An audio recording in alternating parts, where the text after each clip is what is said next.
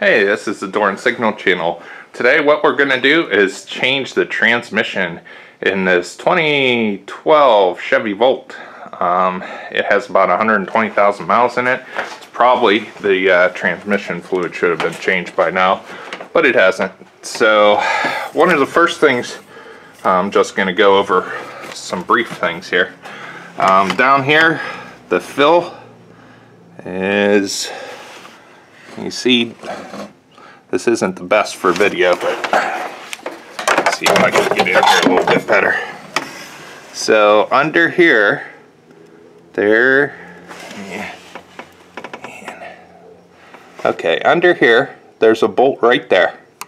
Under the air housing here, it's this one right here, underneath like the high power lines here, or high voltage lines. It's right there.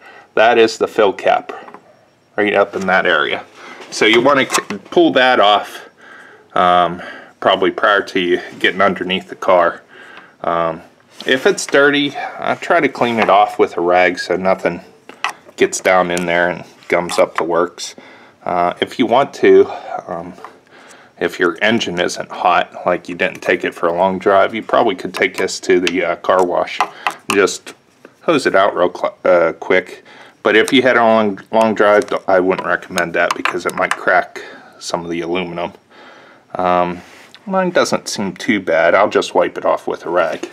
And then, since I got it up off the ground, I'll have to get the creeper, but I'll show you where the fill, or the drain port and the level port is. Since these new cars, I don't know if they do it as a cost-saving measure or they just feel that, you know, after you run the car, you know, 100 or so thousand miles, maybe a little bit more, the transmission just blows up and you buy a new car.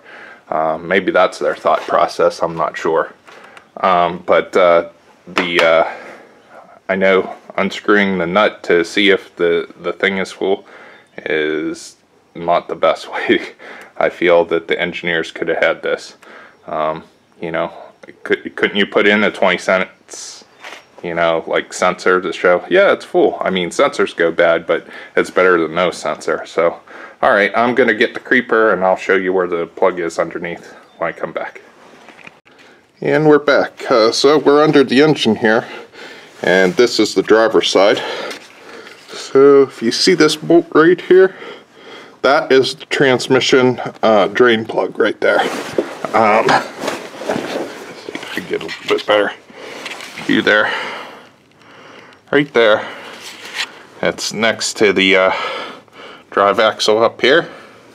So that's right there. See if I can get a little bit better light here. There we go. So that's the bolt. There's the drive line for your wheel. Now, the fluid check to make sure the level is the right level in here is right here. I personally think the best way to do this is get a clean pan, drain all this fluid out of here, measure it to see how many quarts came out, and then put that back in, fill it with whatever came out of it. I mean, you can pull this out. I've heard they're tapered. I haven't pulled them out yet. I heard they're tapered, so they are kind of thin threads, so you gotta be careful. That is the top off fill there. So a little bit dribbles out of there, you know it's full. This is the drain plug. There's your muffler. Oh wow. So that's pretty much it. Pretty straightforward. I didn't see anybody had another video on this, so I'm gonna drain this out here. I'm gonna get a pan and we'll see where it goes.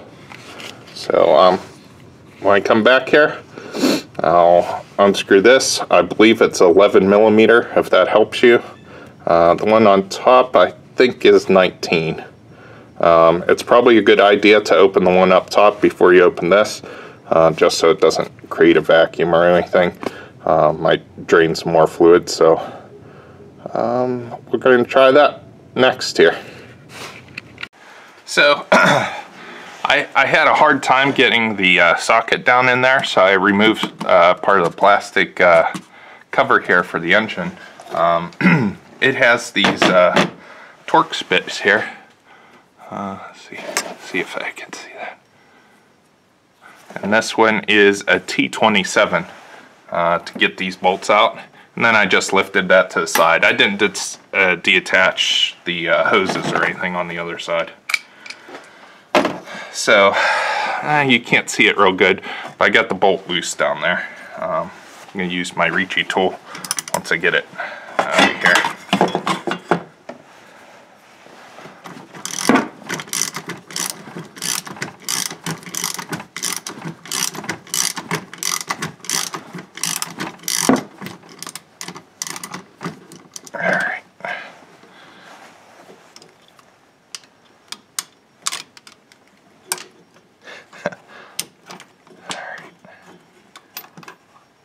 There we go. So there's the filler bolt. Alright, now I can get under the car and finish that part.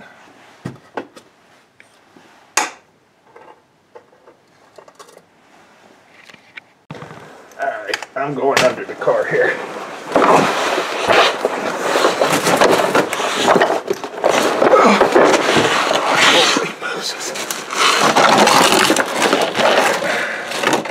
So I want to get this pin right underneath, because I don't want this all over. Let's see here.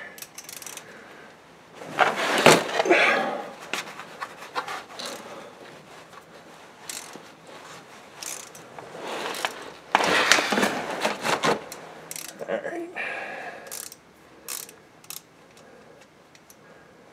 And it's about to come on up.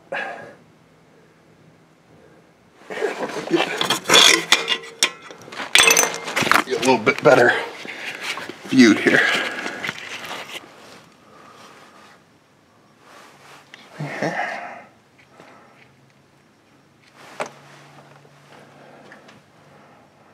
That's a little dark. Not too bad though. For 120,000 miles, it's pretty clear.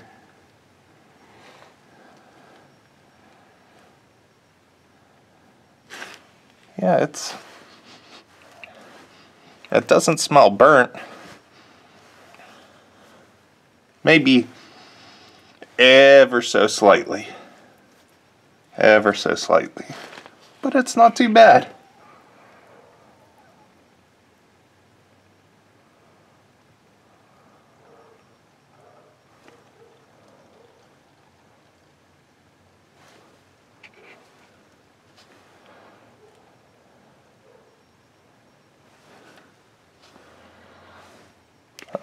Once this is done draining, we'll take a look at it out from underneath the car. Get a better look at it.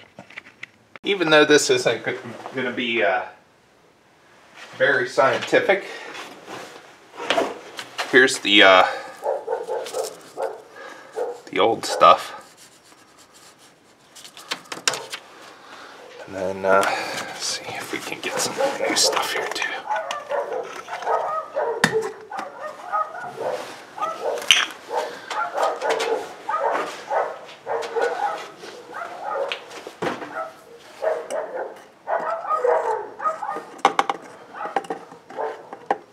Here's some of the new stuff. So, a little bit different. Not too much. A little browning, but that's brand new. So, we're just finishing up here. We've already put a gallon in here. And it looks like we need to put about 6 quarts, so I need to put 2 more of these in here.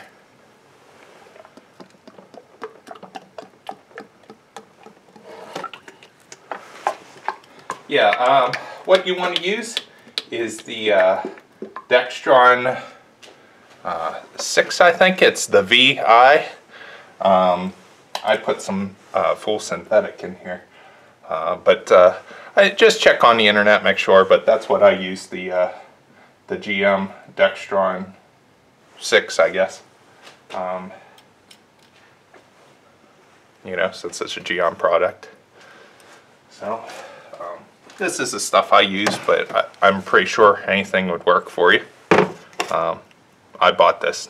They didn't give anything free for this video, so yeah. But that's pretty much it. I'll just put the cap on here, and then you know, we'll take it for a test drive.